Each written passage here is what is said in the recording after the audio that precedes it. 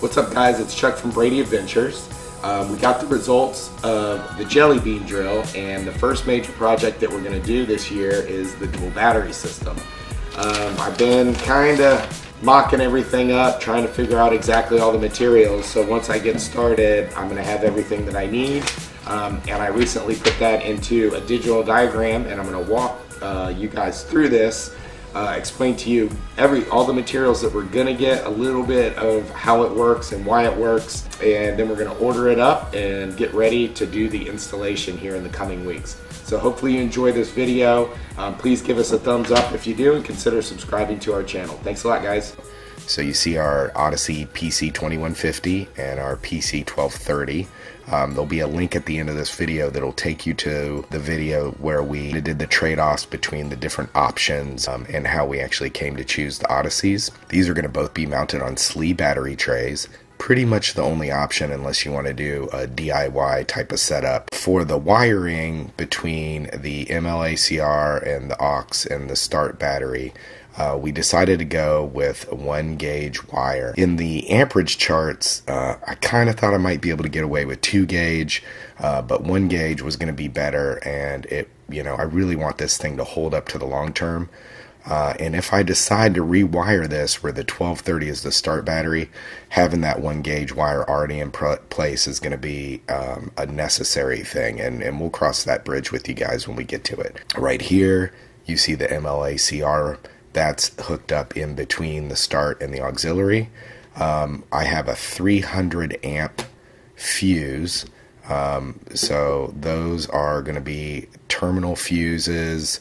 Right here we'll have a double fuse holder between one going to the ML-ACR from the 1230 and one going back to the breaker and fuse block in the rear of the vehicle. We'll have a single fuse holder up here right up by the 2150. These will both have 300 amp fuses.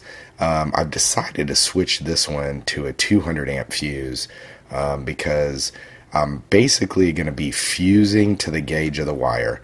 So this 1 gauge wire can handle right up to about 300 amps. I think it's 280 amps is about the max you want to be going through that. So you can fuse slightly higher than that. Now this 2 gauge wire has a lower amperage, and I doubt I'm ever going to pull over 200 amps through this 2 gauge wire. It wouldn't be safe, so I'm going to fuse that down at 200. Now this fuse block back here, this is the Blue Sea fuse block. It is a max of 100 amps, and the specifications say to fuse that at 120 amps. So I have a 120 amp breaker. Decided to go with the 285 Blue Sea breaker just because it's a little cheaper than the 187. Actually like the 187 a little better.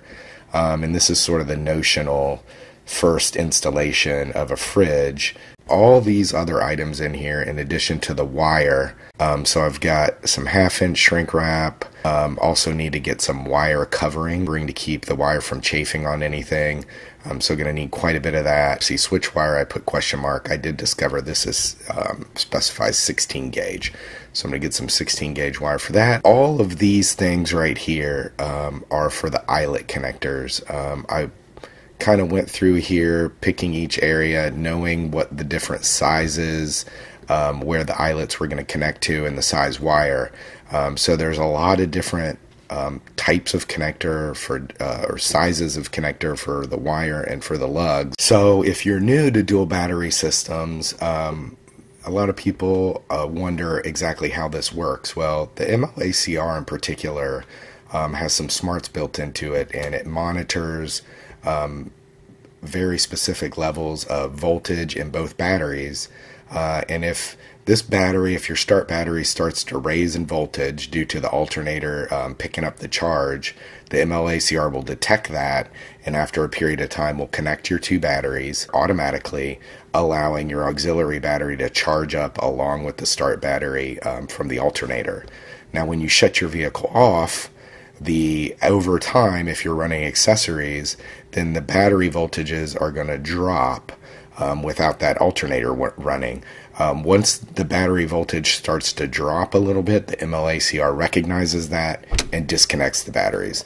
That allows you to continue to run all of your accessories off the auxiliary battery, running that down as far as you need to for where you're at. The ML-ACR also has an in-cab switch and a manual switch on top of it, allowing you to connect and disconnect them manually if you would like to do that, either when the vehicle's on or off. The ML-ACR also has some smarts built in. If you have a damaged battery or one that is not really registering correctly, it will disconnect them to protect the other battery. Now, one thing to point out too is by isolating all of your accessories onto this separate battery and fusing system and fuse block, then you're not hacking into your stock wiring, which is going to give you reliability issues. If you've ever done that before, you know that can be a real bear if you end up having a problem that messes with your stock electronics.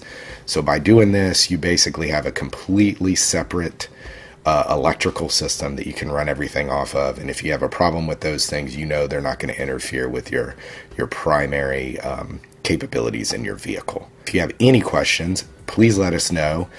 We have links at the end of the video to how we selected the switch, how we selected our batteries. In the coming weeks, we're going to have videos on the installation of this, and we'll talk more about how we picked up different things and why. The next video, you're going to see actually unboxing all this stuff, because I'm going to go and order it all right now. And my batteries are on the way, my battery trays are on the way. Already got my ML-ACR, and I'm just getting ready to order all the wires and little pieces and odds and ends, and man, those things are adding up. So check this out. Oh my goodness.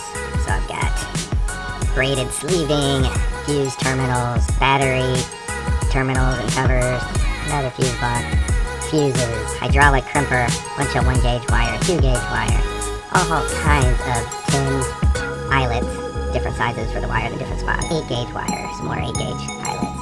I've got shrink tubing, and finally a Blue Sea System surface mount 120 amp breaker. $431, and that doesn't even include the ML-ACR or the batteries or the battery trays. So I really thought this project was going to be about $1,000. It's turning out it's going to be like $1,600, but it's certainly going to be nothing but the best. So hopefully it's going to turn out pretty good. If you like this video, please give us a thumbs up and consider subscribing to our channel. And always feel free to leave us any comments or questions that you might have.